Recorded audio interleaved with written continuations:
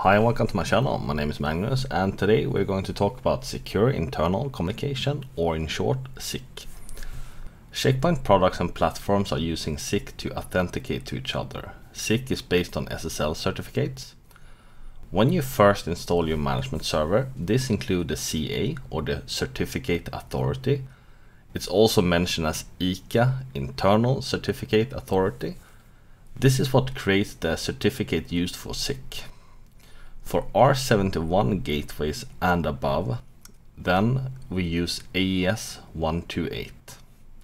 For gateways below R71, then it's triple DES. But you guys should be running R80 anyway, so AES 128.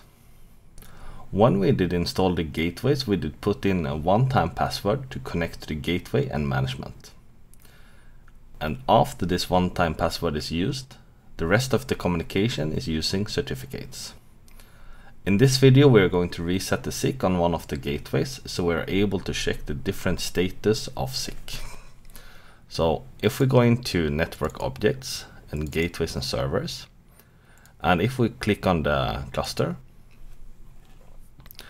then on the cluster members we can see we have both gateways here. So if we take this one for example, we do edit, and here you see the secure internal communication and you have the CN, but if you press here communication, you see trust established. So SIC has a few different statuses, and if you want to test this, you can just press test SIC status, and you want to see communicating. So here you see communicating. And trust established and communicating, that means everything is hunky-dory, everything is working just fine. So if we would log into this gateway now and just reset the SIC, then we can see a different status. So let's log in to the gateway. And for that we use Secure CRT. So we log into the gateway with the admin account. And we need to go into expert. And here we can run cp config. And cp config, it allows you to reset the SIC. So here you have secure internal communication. And what we want to do here is to press 5. So when we are in here, we can actually see the current state, and the trust state is trust established. So this is actually good, but let's say that our certificate has been compromised or something like that, then we need to reset it. So let's press yes.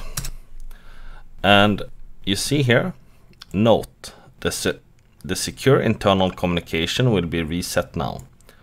And all checkpoint services will be stopped using cp stop.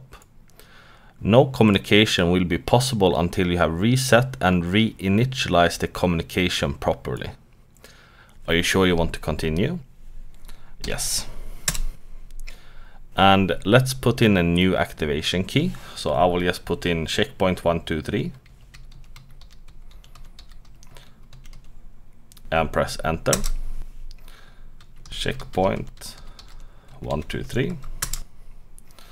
And what we need to do here now is that you see here, hardening OS initial policy will be applied until the first policy has been installed. And what we want to do now is to press 11 to exit. And you see here, now all the processes are stopped, and well, maybe we even get kicked out because we will have the initial policy, and the initial policy is more or less deny any. All the processes are now stopped, and you see that it's even installed the initial policy. So you see here, installing security policy, initial policy on all CP gateway 2, and that's our gateway. And we can try to log into this one again, and I believe this will actually work. Yeah, we can still log in, so that's good. Type exit here. But let's go back to the management station and just see what we have for status now. So do close here and test SIC. So we see here not communicating. So we have an error, and peer does not have the certificate. Try to reestablish the trust. So more or less it's broken now. We don't have the SIC communication.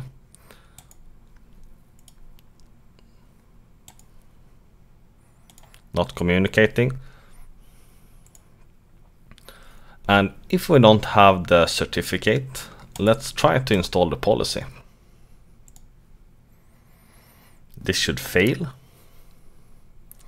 because you see here it's even red. So if we hover over this red, we see that secure internal communication is not operating on CP gateway 2. Verify that SIC is initialized or what's not reset.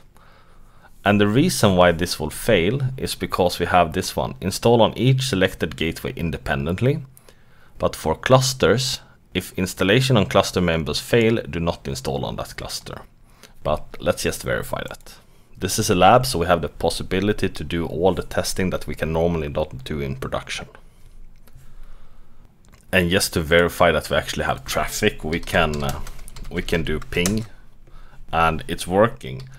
And the reason why it's working, well, this part, he's not part of the cluster anymore. So if we log into the gateway number 1,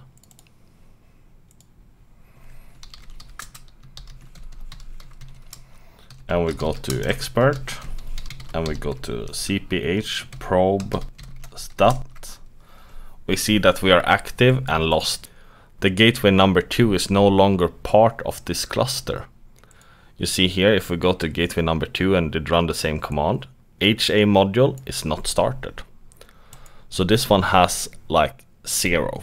If we go back to Clish and we just check the configuration, it will still have all the configuration for the interfaces. We can still log into it. We have the SNMP traps and so on. So you see here, we still have all the interfaces. So more or less, this is well, freshly installed box, so to say. It cannot do anything. And how to fix this? Well, just go back into the firewall cluster and cluster members, gateway number 2, double click on it, communication, and then reset. And reset was done. Please reinstall the firewall policy in order to update the CRL. You must install firewall policy on all security gateways. Okay. So here you have one more trust, uninitialized. So let's put in the password, checkpoint 123, checkpoint 123, and press initialize. And now we have trust established, closed. Okay, okay. And we need to publish it. And let's try to install the policy again. And this is still complaining, but I think that if we install if we start to install an access policy, this will work. Or hopefully it will work. So installation was succeeded, and after that we can actually install the threat prevention policy. And you see here, YouTube application requires blah, blah, blah. Okay, well, we can fix that later. Just install the policy again, so we have the threat prevention.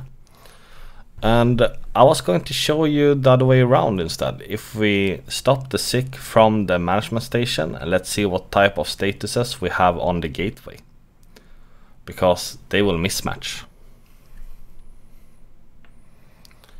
And one important factor when it comes to SIC is to make sure that you have the correct time on all the gateways and management stations.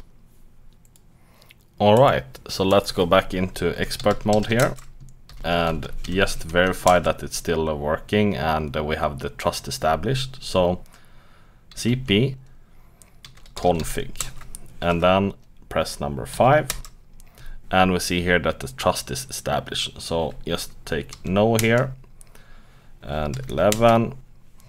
So let's reset it from the management station instead. So you do like this. Cluster members, gateway number 2, communication, reset, yes. And let's put in a one-time password here from start.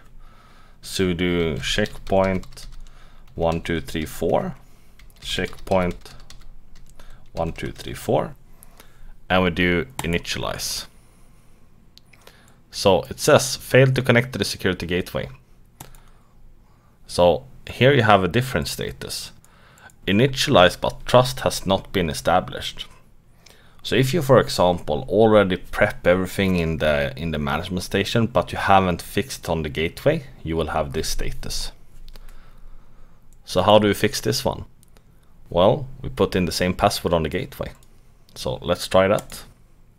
So cpconfig and 5 and trust established. I wasn't expecting that one actually. Let's do like this. 11. Let's try to push the policy. I was hoping it would show something else. Because now I have an incorrect SIC. Can we push the policy? Let's try. Hopefully this will fail. Failed. And the reason why it's failing is because peer SIC certificate has been revoked. Try to reset SIC on the peer or re-establish the trust. And here it fails on gateway number 1 because security gateway policy installed cancelled for module CP gateway 1. And it should say like, let's say, wow, it's failing due to the cluster is not the same. That's the point of it. But here you see this error as well. Let's see if we can make this bigger. No, it doesn't matter. So installation failed. Reason peer SIC certificate has been revoked. Try to reset the SIC on the peer and re-establish the trust. Well, let's try it again. See if it has changed. I don't know. I thought it would change, but would you like to reinitialize the communication? Yes. Are you sure? Yes. Activation key checkpoint 1234. Checkpoint 1234. 11. So it will stop everything and hopefully it will fix itself. Let's see. Because now it actually has the correct key on the management station. So let's see if it will pick up the correct policy from start. I'm not sure. Let's see. Alright, so it has started and stopped all process and started again. And you see here it actually still have the initial policy. So if we do firewall stat, oh sorry, cp stat firewall, and we see here its initial policy. Well, let's go back to the management station and firewall cluster, cluster members, number 2, communication. Let's see it. Initialize but trust not established. Let's test the SIC. Not communicating. Alright. Initialize. Now, trust established. Test SIC. Communicating. So the initialize, it's more or less send the request again. So that's perfect. So now everything is hunky-dory. So just do close and we do cancel here. Okay. Let's do okay. Okay. Publish. Let's see if we can fetch the security policy. That would be cool. Because we still have the initial policy here. So let's see if we can fetch it. First of all, let's see if we have HA. Like cph probe state. So the module is not started. So let's install the policy because, well, we don't have the HA module, and well, we can start it manually and so on, but it's just easier to push out the policy, and the gateway will get all the details it needs to. And the reason why I unselected threat prevention policy is because that one goes faster to install, and well, the access policy and so on need to be installed before the threat prevention policy. So it will be like a dual policy installation when you do like this. So we have successfully installed the policy. Let's do it on the threat prevention as well. And if we do the cph probe stat, we see that the member and so on is up. I will clear it here. So we see that everything is up and running again. The failover hasn't changed, but this member, the member 2, has already seen that there is already an active member, so it's putting itself in standby. This list is just awesome. It first appeared in like R8020. I think it's the 3.10 kernel, but if you're running the newest and latest and greatest and so on, you will have this this awesome list. It's so much easier to see this this cluster state thing. This is not existing in R77 or in R8010, so you need to have higher to really see this one. You can of course see it in different ones. So like for example, the last video I did do with the messages file, we can just see there, tail -10, sorry, var log/messages. So we can see that the policy installation and so on here, and let's see if we can see the cluster. Let's do 20. No, we cannot see it here. Ah, that's annoying.